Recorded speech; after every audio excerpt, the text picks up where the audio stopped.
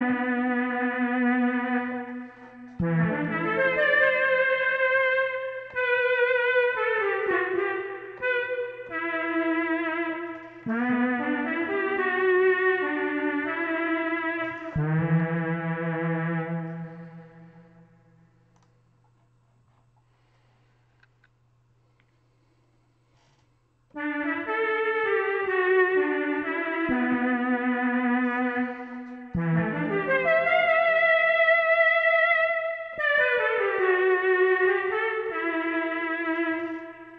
think we're live.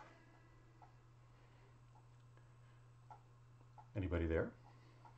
Looking at this chat window thing.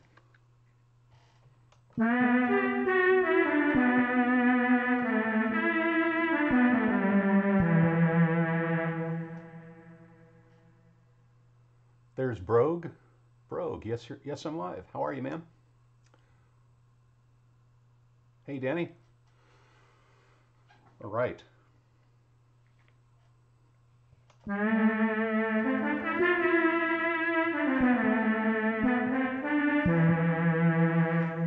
I'm just messing around with the polymorph in Syntronik. This is based on the Polymoog. This is like the famous Vox Humana sound. This was like a mid-70s attempt at making like a, human voice patch.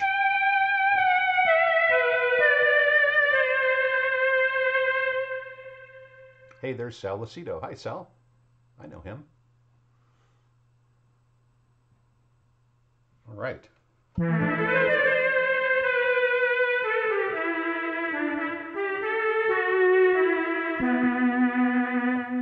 Let's load up something else.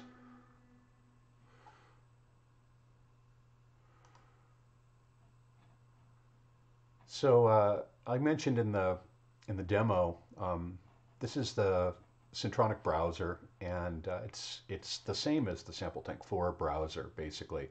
So you can pick the synth here on the left, and then of course you've got your category, timbre, style, musical genre, and mood.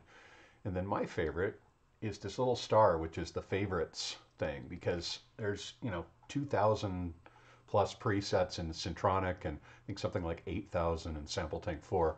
And how do you possibly keep track of all that? Hey, Manuela Montesante. He is an awesome keyboard player. Ciao, Manuela. Hi, Michael. There's another one. Hope I'm keeping track of all this. Anyway, like I was saying, oh, that's my mom calling. It really is my mom calling, look. All right, I'm not going to answer.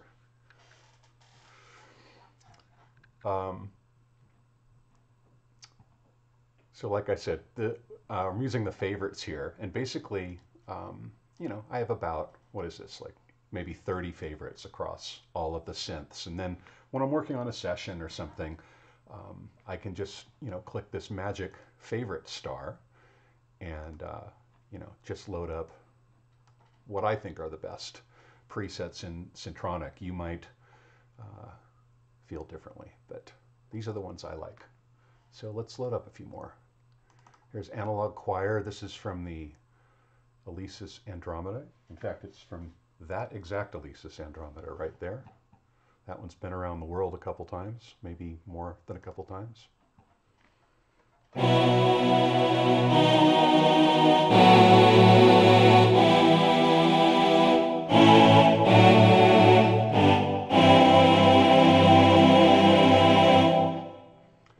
You guys should check out Manuela's demos. I believe he did demos for, I think it was SampleTank 4. He's just an awesome keyboard player, and I was really happy to see those. I met Manuela at a NAMM show. Well, it was this year or the previous year, but he did some great stuff for us. Okay, Bro. Am I saying, is it supposed to be Bro? Am I saying that right? Broch. Is he Scottish? I don't know. What are my preferred sounds? Geez, that's a good question. Let's see. For a lead sound, it should be Bro. Okay, good. Thank you. Thanks for the confirmation. For a lead sound, it should be, something that's punchy and present, and that isn't too soupy and gets lost. Um, I can show you actually. There's one of my favorites here. It's called Absolute Lead. This is a sample of the Minimoog Voyager, actually.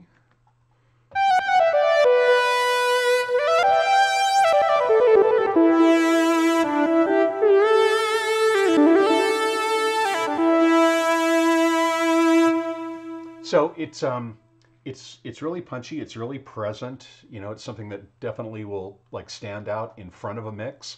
But it has some dimension to it. There's some filtered delay and all of that, and a little bit of reverb. It also has some movement in it. That's without me adding vibrato or anything. The filter opens up and just moves a little bit, and the detuning rolls around. If you think about a violin or a lead guitar, that's never a static sound. A guitar player bends a note, and the timbre is constantly changing and feeding back with the amp a little bit and all that.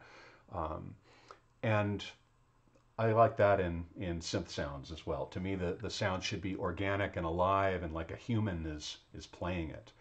And I guess that applies to pad sounds too.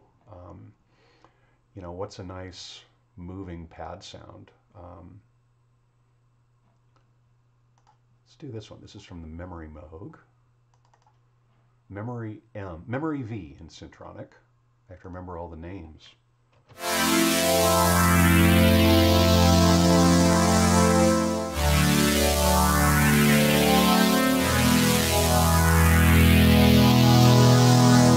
Lots of great movement from the envelopes and the LFOs, and we actually have two filters going on there. Let's see. Oh, there's a link to Manuela's demos. Great, awesome. Please, everybody, check that out. Bro is messing around with CS for iPad. Excellent. That's cool. Yeah, the recent IK apps, like from the last 4 years or so, probably starting with Syntronik, although Ryan can correct me if I'm wrong here. The way we've been building them, it makes it very easy to port them both to Mac PC and to iOS. So Syntronik on the iPad works exactly the same way that Syntronik on Mac and PC works. It's the same code, the same application, the same exact functionality. So the modeled filters are the same. I mentioned in the demo, we have M-type based on the Bob Moog transistor ladder filter, the R-type based on the, Roland IR, I think it's 3109, am I getting the number right? The C-type based on the Curtis, I forget the number, but the famous Curtis chip that's in, it's in the Prophet, it's in the Memory Moog. Actually, no, I'm sorry, the Memory Moog has, I believe, discrete filters and sampled, and chip-based oscillators. I got to get that right. The O-type is based on the Oberheim SEM, the synthesizer expander module. So this is all in the iPad version and in the desktop version and the iPhone version, actually. So, you're not really limited by the platform. And that's the same with Hammond B3X, which is one of the newer ones we released. And it's pretty cool just to not have that limitation. All right, what else can I tell you guys? Go back to favorites here. Exchange patches between the iPad and the PC Mac version. You know what? You can't at the moment. You can in Hammond B3X. In fact, our friend Jordan Rudess did a gig with Deep Purple right before the pandemic really hit. And we actually added that functionality to Hammond B3X for that reason, because we were doing the voicing on a computer, but he wanted to do the gig on an iPad. And so we made a system where you could exchange presets. We will do that for Syntronik at some point. We haven't done it yet. But that's a good question. Here's a cool Taurus pedal, bully rather. Whoops, wait, did I load it? I didn't load it.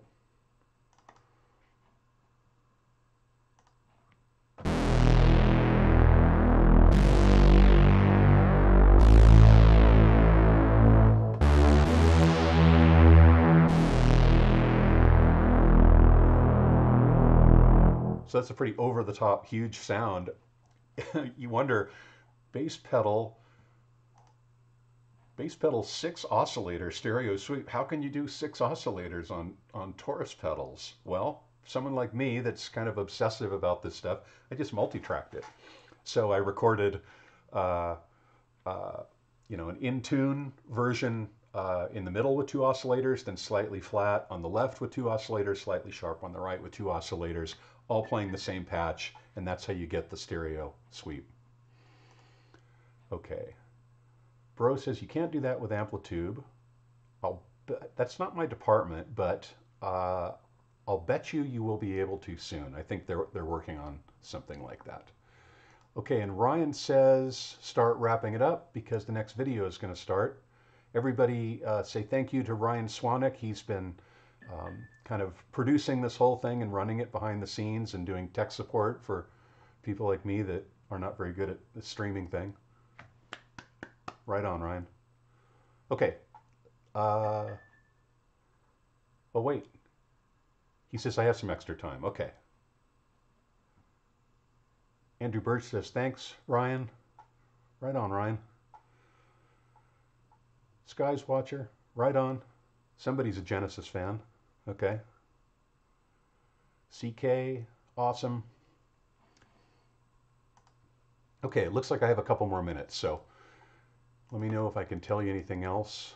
Here's another suite from the Andromeda. Transfers my keyboard.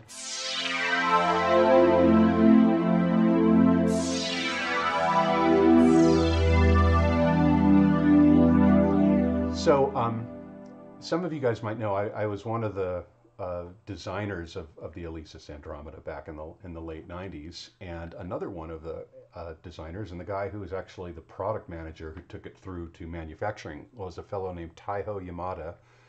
And Taiho now has a company called Media Overkill, and they have a cool product called Wave Razor. And Taiho worked for M Audio before that, and anyway, we brought in Taiho to help do some voicing on the Galaxy. We thought, okay, well, we've got me from the original team. Let's get some other people.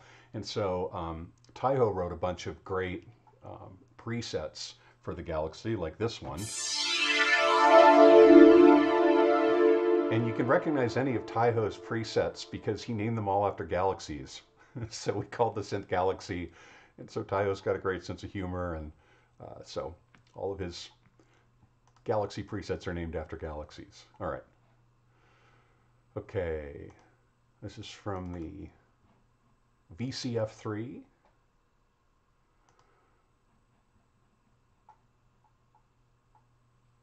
Hi, Peter. Who's Peter? I don't know. Are we talking about Peter Torriello? I don't know. Peter's cool.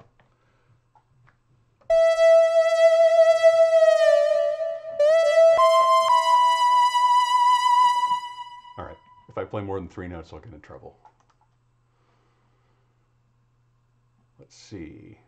Here's some a little more edgy sounds.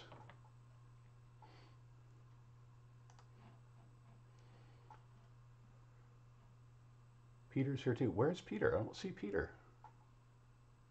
I don't know. Oh, maybe he's on YouTube. Oh, there he is. He texts me. Okay. Say hi to Peter and thank Peter. Peter is also awesome.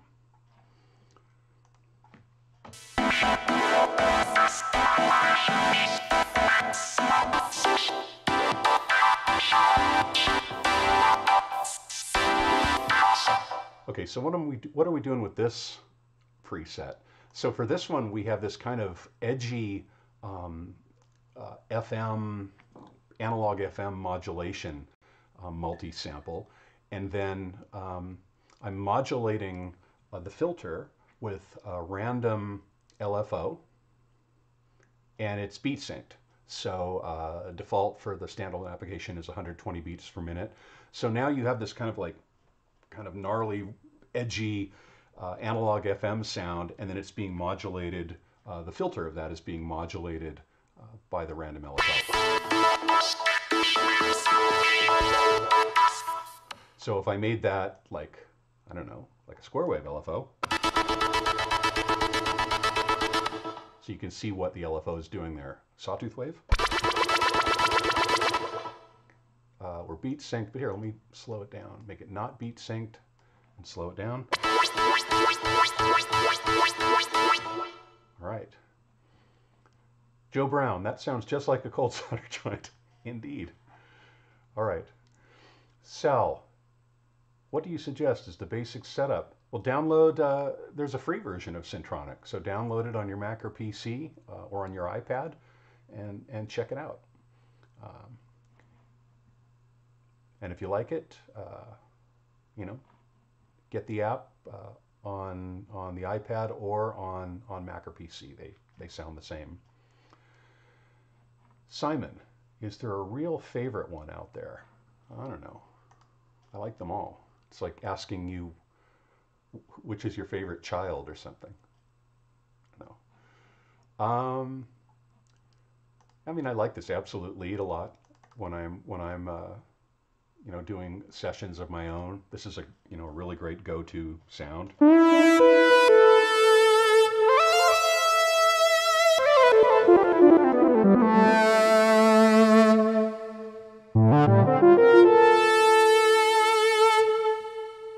mean, that really sounds like an analog synth to me.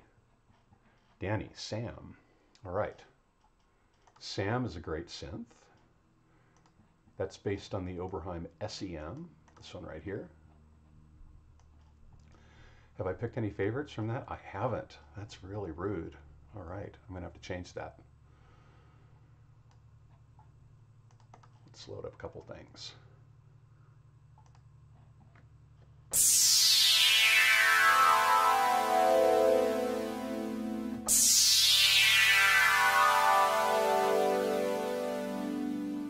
So,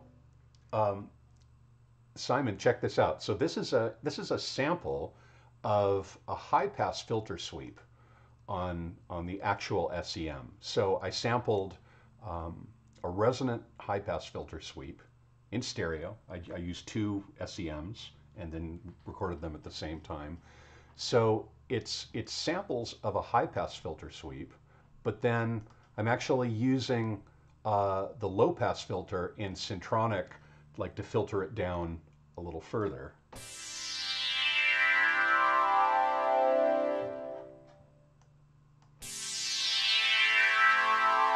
So that's pretty cool, and I've done that with a lot of the synths in Syntronik. This lets us use, like, you know, basically 2 or 3 filters at once. How wonky can the oscillator drift get? It can get pretty extreme. We don't give you a lot of control over that because we don't want it to sound broken, but especially in Sample Tank 4, you can set the drift like really far to the point where it sounds like, oh man, I need to take this synth in to get fixed. Simon, those filters do a really good job. Thank you. Yeah, I think so too. The guys that do the modeling at IK are just, you know, these ridiculous super geniuses. And when we were modeling the filters, you know, they'd say, okay, Eric, I need a, you know, here's a you know, a certain kind of white noise file. I want you to run this through the filter and, you know, send us this and send us this and do this and do this and, you know, take it at this point and give us this measurement and this measurement. I'm like, okay, so I'm just sending them, you know, all these crazy things. And then this is the result. We just have, you know, these awesome modeled filters. DCO? Okay. Henrik. Henrik, are you Swedish? Looks like a Swedish name. Could you show an example? Yes. Creating a sound on the DCOX using a basic timbre, for sure.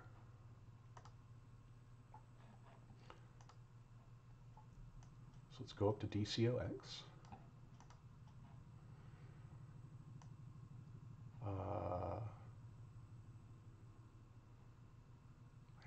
I had a favorite in here we go. Bode Soft Sweep Pad.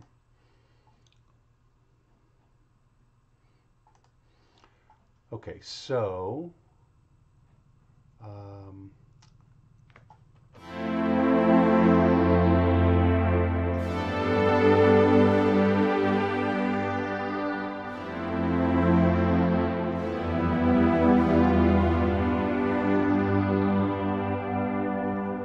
okay, it's pretty typical JX10 sounding thing. All right, so let's take all of the um, programming off. So phaser format off. Okay, so there's no filter now. There is, get rid of all the vibrato. No, nothing there. Portamento, vibrate, oscillator, detune. Let's get rid of all that. Oh, oscillator 2 off. Okay. Bantam 80, that does really sound good. Thank you. Very Vangelis, yeah. Cool. Okay, so here's the basic sound. Let's see, it may not be all that different. I don't know if I remember this one.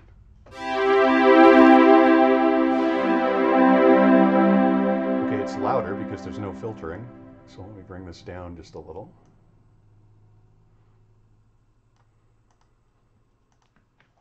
Okay, so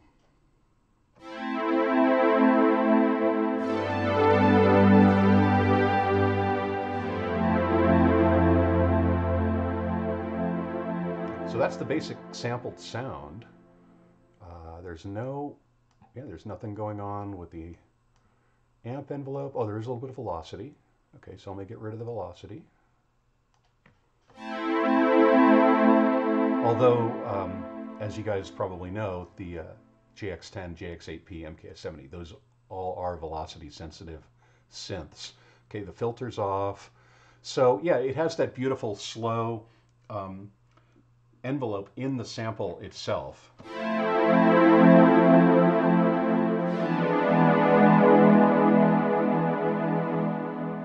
Henrik, yes, absolutely. So if I wanted to filter this, let's say, okay, let's put it through the M type, like the Bob Moog transistor ladder filter, amount, full amount, which actually scales back the cutoff frequency, and then I'll give it a real slow attack, and then kind of a slow decay, and then down to 0.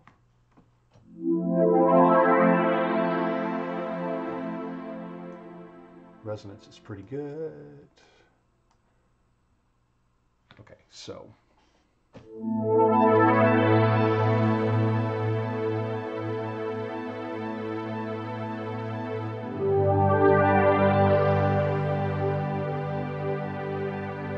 So I'm basically adding that Bob Moog ladder filter on top of the sampled sound to give it just a little more animation.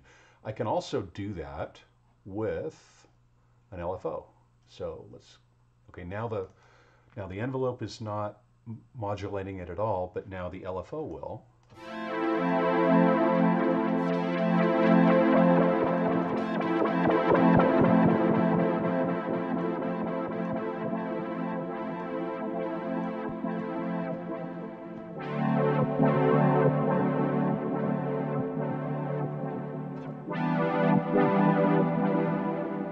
Bantam, what is it like for CPU usage? Actually, it's pretty light on the CPU, and that's because we're using sampled oscillators.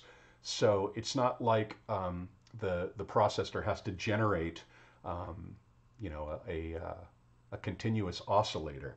So the filtering is the thing that takes up a lot of the DSP power and the effects. So I think I mentioned in the demo, we've got this cool like 500 series effects rack. And so if I was to stack up, 5 CSR Hall reverbs, okay, that's going to hit it just like if you did that in your DAW, if you put 5 reverbs on a channel, but you're probably not going to do that. Okay. I always lower the cutoff and then get confused when I change the amount. Yeah, this is an interesting thing, Henrik, about Syntronik. It's based on the Sample Tank 3 engine, because Syntronik was actually made before Sample Tank 4. And the way Sample Tank worked all the way up through that is the filter, the envelope amount actually scales how much of the cutoff frequency range is going to be controlled by the filter, rather than like the traditional additive, subtractive synth technology, where a filter envelope would just add to the cutoff frequency. I actually made a video about that like a few years ago, so check that out on YouTube, and it explains it a little better. Now, I will say in Sample Tank 4, we changed that. Now, so in Sample Tank 4, it works more like a traditional subtractive synthesizer, where when you add filter envelope, it just raises the cutoff frequency. But anyway, yeah, check out that little YouTube tutorial. It's pretty short, I think. Okay, bro wants to hear some lead sounds. Yeah, let's hear some lead sounds. Oh, you know what? What if I say synth lead? Hey.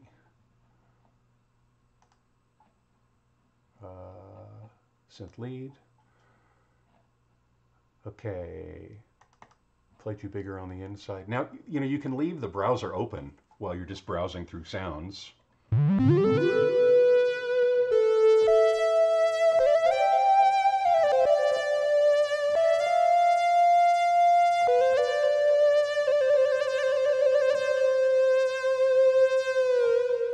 So that's a pretty simple, like, analog sine and triangle wave sound. Let's find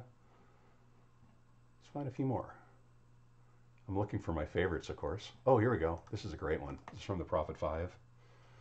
Actually, I think this is from the Prophet 10. Same sound, of course.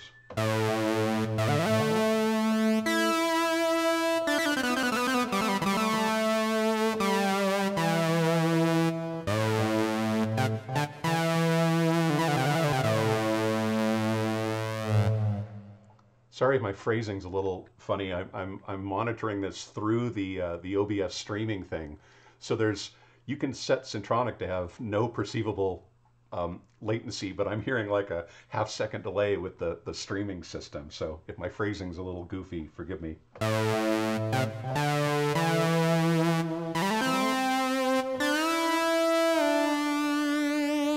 So that's the famous, Prophet 5 sync lead sound.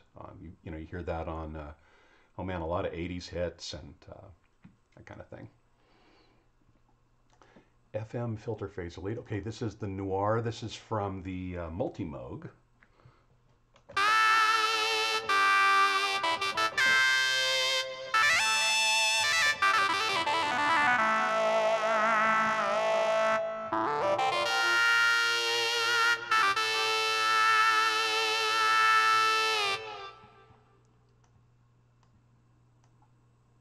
Some others. What else? You can see I like to stick to my favorites.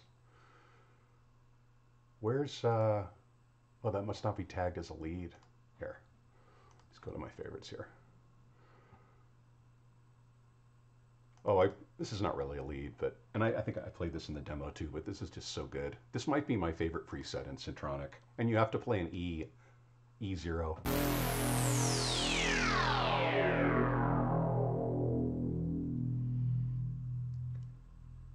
Yeah, and as someone who has an OBXA, in fact, that OBXA that we sampled, I have an OBXA, an OBX, an OB8, a Matrix 12. That sound is just so satisfying to play. And when we captured it for Syntronik, I had the computer and the hardware synth right next to each other and made sure it just sounded exactly correct. Yes, Joe Brown, you win the award. Okay, let's see, Henrik. I was wondering if you have plans to bring Syntronik into the ST4 engine. It would make sound design having a... Yes, that is a great question, and we're always looking, to take the software to the next level, and we're actually looking into that right now. We're trying to figure out an elegant way to do it where we, preserve everything that we have in the current version of Syntronik, and then add the Sample Tank 4 stuff to it as well. You can check out the Spaceport 77 library for Sample Tank 4. That's a more recent library, and that's all built on Sample Tank 4. So that's using the Oberheim OB1 as its main sound source. So it's the Obi-Wan and the Yamaha CB30. It's like kind of a play on Star Wars. So we released it right before the last Star Wars movie. So you have Obi-Wan and CP30. All right. It's not quite Obi-Wan and C3PO, but we get in trouble for copyright violation. I'm probably going to get in trouble just for saying that now. All right. Okay, 2-minute warning. Cool. All right. All right. Let me answer some more questions. Okay, Andrew. Yeah, you got the reference too. All right. Let me play some more leads. Oh yeah, this is a cool one. I think I used this in the demo earlier, but.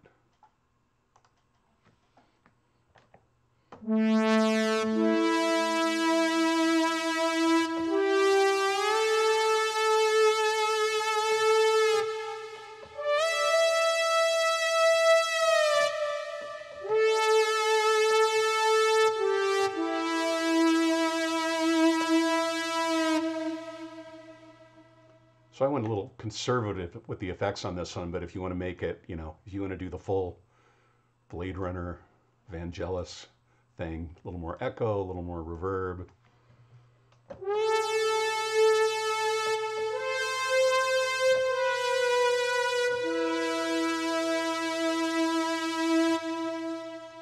Maybe a little more reverb, maybe a little darker reverb, I would say.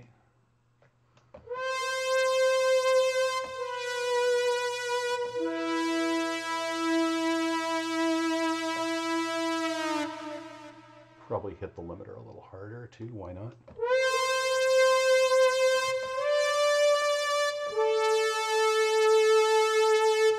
All right. Michael Michaels picked up Spaceport the other day. Haven't played with it, but demos sound good. Thank you. Thank you. I'm really proud of that one. All right. Andrew, lots of hard work. Sounds great. Thank you, guys. Yes, big bro, it is indeed freedom, especially when you have it on your iPad. Just imagine, having 44 hardware synths, really well voiced and sounding like the originals. Okay, I've got to say goodbye. Mike Z, is it possible to make layers? Yes, you have A, B, C, and D, so you can layer up to 4, and each one you can set the range, key range, note range, and all that. Okay, one of you SD4 to... yes, Henrik, you can. On the Hitmaker series, you can sync the LFO to run in sync. You go on the edit page and you just hit, I think it's, actually I gotta go, guys. I'm sorry. All right. Anyway, guys, don't be afraid to put in a ticket with our support team, with Ryan, who's here, and any of the other guys. We have an awesome support team. They're all musicians and just cool guys, and they will not leave you hanging. So thanks so much, and we'll see you next time.